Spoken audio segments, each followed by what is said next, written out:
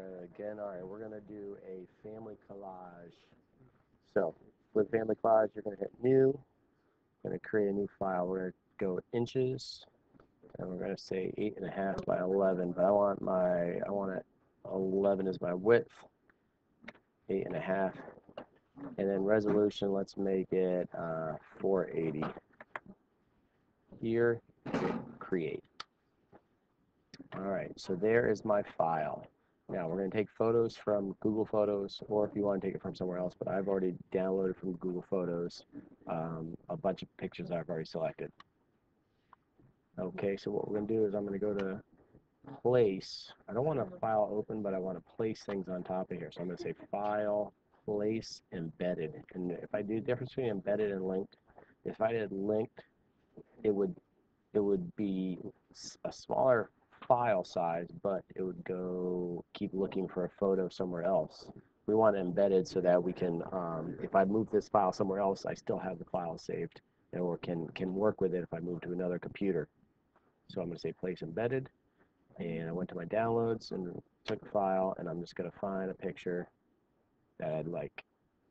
All right, now it shows up with this bounding box, and before I hit enter, I can resize it. So if I click in a corner and I do not hold the shift key, my aspect ratio gets changed. So if I want to make sure I keep the right ratio, I have to hold the shift key and then go through that. Boom, like that. All right.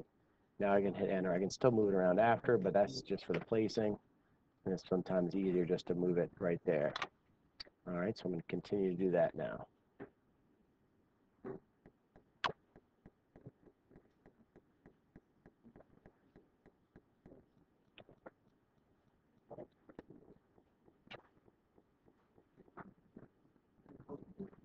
So there we go. I skipped ahead.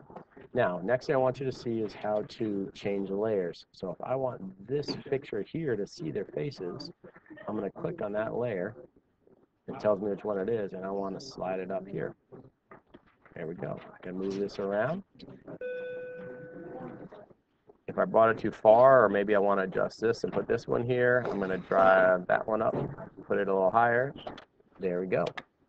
All right, now another thing you should know is that if I need something to be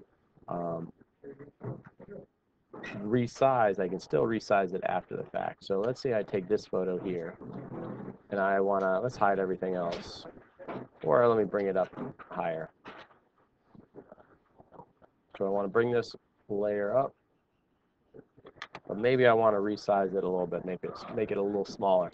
So when I click on it, I can hit Control T. And now I can shrink it. Again, keep my shift to have that aspect ratio the way I want it, and hit enter.